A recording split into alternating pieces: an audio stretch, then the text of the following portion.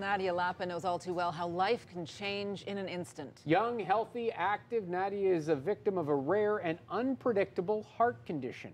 CTV's Joel Haslam here now with more of Nadia's story, Joel. Graham and Patricia, 90% of patients affected by this condition are women. And though relatively rare, as we mentioned, it is the #1 cause of heart attack for them and for women who are pregnant or postpartum. If one of us goes down, we all go down. Nadia Lapa is where she belongs. Shoulders. In the company of friends, living every moment. All right, let's go. But 2 years ago, she came face to face with life's fragility. I had just turned 37. I had also just delivered my 3rd child. He was 7 weeks old. On a maternity leave, Nadia had gone out for lunch, then popped into the office to show her colleagues the baby.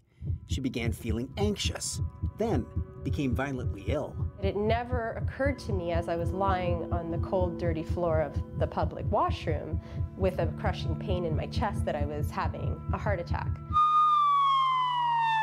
Nadia's colleagues called 911.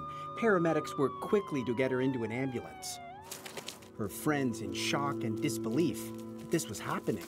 I think I just broke down in tears, just because I couldn't fathom losing one of my dear friends that I've known since I was 5 years old. I just pictured, these 3 beautiful children without their mom, her husband, being left a widow with 3 children, and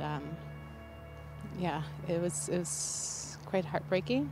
At the Ottawa Heart Institute, doctors quickly diagnosed the problem. They kept repeating this word. They kept saying SCAD, SCAD. SCAD stands for spontaneous coronary artery dissection. One or more of the blood vessels that bring blood flow to the heart, those are called the coronary arteries, they can suffer a tear. Thankfully, a relatively rare condition in the grand scheme of cardiovascular diseases. However, for young women is the #1 cause for heart attack. And the #1 cause of heart attack in pregnant women, or like Nadia, women who have just given birth. Doctors aren't certain why. Some theories point to increased progesterone levels being harmful to arteries. Others believe some SCAD patients may be predisposed. They already have fragile blood vessels, which become stressed by pregnancy. Many of them are very fit, they have no cardiovascular risk factors, and then this happens. And interestingly, over 90% of SCAD patients are women. Typically, SCAD patients are left to heal on their own. But in more serious cases, like Nadia's, where the heart is being starved of blood, intervention is necessary. 2 arteries tore. One they left to heal on its own, and one they stented. Nadia did experience some setbacks. Over the next 2 days, I went into heart failure. Her rhythm restored medically in the Heart Institute's critical care unit. She's home and making her way back. I feel like I'm doing much better. Grateful to those who saved her life, Nadia's on the move, running a 5K in Ottawa race weekend in support of the Ottawa Heart Institute. We are so grateful and thankful to the Heart Institute for holding my sister's heart in their hands and saving her life. And another lifesaver, who had a baby around the same time as Nadia, is running too.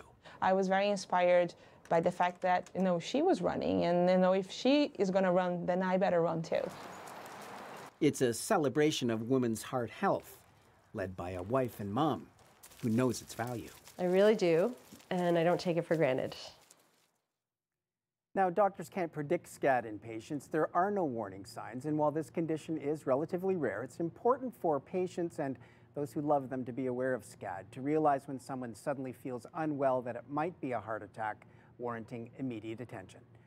To support life-saving care and research, please give at foundation.ottawaheart.ca. Difficult road back for Natalie, but happy to see she's reunited with her family and doing much better. You have to believe that someone watching this may recognize that as it's happening to them because of this type of story. And they don't want to alarm people, obviously, with this story. It's more about education than trying to frighten anyone, certainly. But great to see Nadia and the moms running again, right? So great. Good stuff. Yeah, they're called the Sweet Cheeks. If you want to support them, watch for that team at race weekend. Good stuff. Thanks, Joel. Thanks, Joel.